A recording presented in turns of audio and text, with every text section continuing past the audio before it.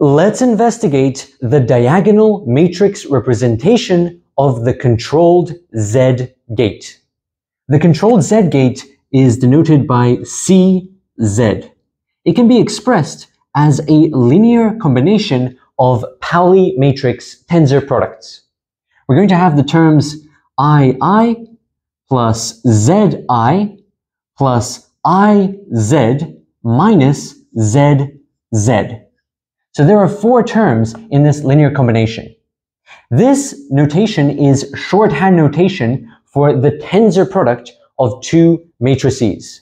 So I and Z are both 2 by 2 matrices. They are single qubit gates.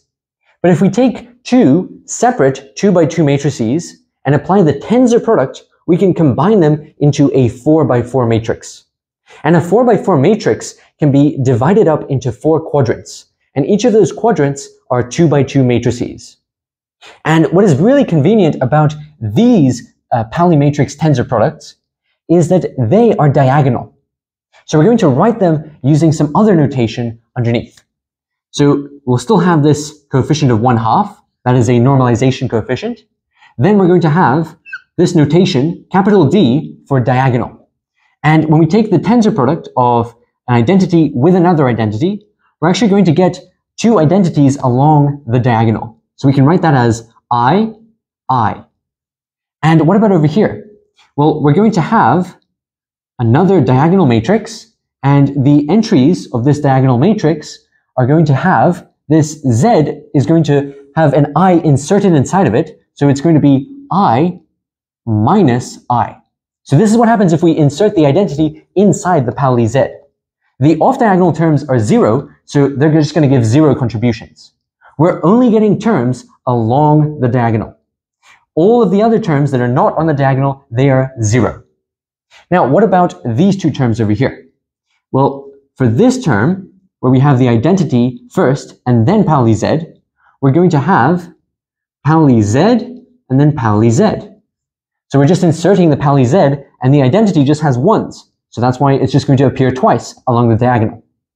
Then we're going to subtract off a diagonal matrix that has the entries Z and then minus Z. So over here we're going to have Z, and then we're going to have a coefficient of -1 because we're inserting the Z inside of another Z. And I'll close the bracket over here. So those are the four combinations that we get. This is just a different notation for these tensor products of Pauli matrices. Now let's write this in a more explicit notation. So if we write it in a more explicit notation, we can unpack these diagonal matrices as 1, 1, 1, 1. So we just have 4 ones. This is exactly the same matrix that we're dealing with up here. We've just unpacked these i's in terms of their elements. And then what about this matrix? Well, we're going to have 1, 1, minus 1, minus 1. And then I'll write these other guys in the row below. We're going to have, for this one, 1 minus 1 followed by 1 minus 1.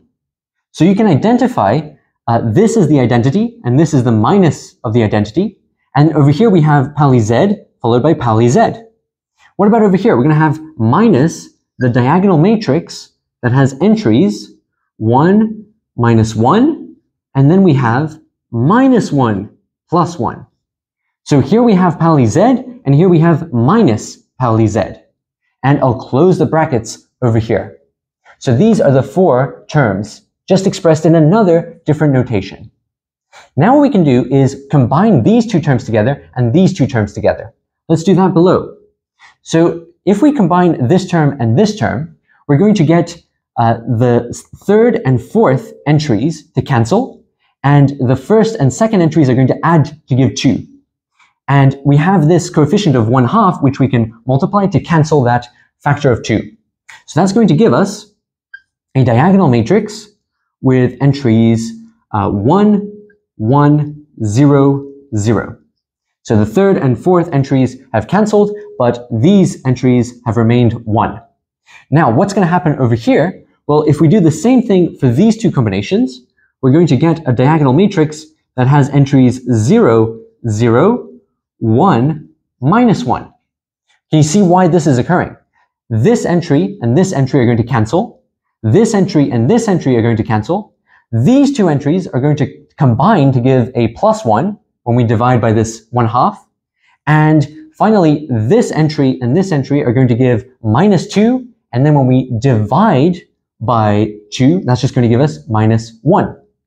So this we can just add, and that's going to give us a diagonal matrix that has entries 1, 1, 1, and -1. This is the matrix representation of the controlled Z gate. And I'll write this out in the standard notation for matrices. So along the diagonal, we're going to have 1, 1, 1, and -1. And everywhere else, we're going to have zeros. So we're going to have a 0 here, a 0 here, then we're going to have another 0 here, another 0 here, 0, 0, some zeros over here, and finally some zeros here, and that is it. And we can also actually break this up into smaller quadrants. So you can imagine this over here as being broken up into 4 quadrants.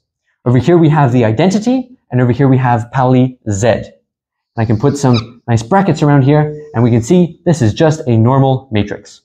So another way we can write this, so this is still the controlled Z gate, we can also express this as a block diagonal matrix, which has the identity followed by Pauli Z. So first we have identity, then Pauli Z. So this is a very interesting notation that allows us to see the quadrants that occur in these 4x4 matrices. And this notation is very useful when we're dealing with diagonal matrices. In this notation, we don't have to write out all of the 0 terms. So you can see we have a lot of zeros that we're omitting using this notation. So a diagonal matrix, by definition, only has non-zero entries along the diagonal. And all of these terms and this control Z gate, they are all diagonal matrices.